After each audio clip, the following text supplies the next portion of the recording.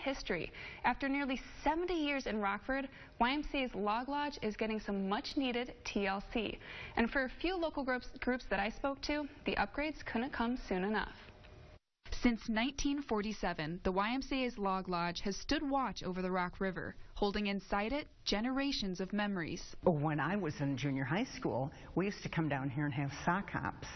And they'd have fires in both the fireplaces, and we'd have dances, and it was just a jolly good way to enjoy ourselves as teenagers. It's the first building the Y built in Rockford. Over the years, it's hosted things like community events, weddings, and baby showers. The Retired Men's Club and Senior Women's Club use it on a weekly basis. This is our home base. We would be lost without the Log Lodge. The group say it's grown harder to put on events with the amenities the lodge has to offer. It's been a challenge and a very outdated kitchen. It's a historical building, really, and we want to preserve it. We want to make sure that we're investing in keeping our facilities and especially this gem healthy and beautiful. Which is why the YMCA is renovating the space, starting first with the bathrooms and kitchen. Once that's complete, the Y will launch a Friends of the Log Lodge campaign, hoping to raise $350,000. The goal is to preserve the space and bring it into the 21st century,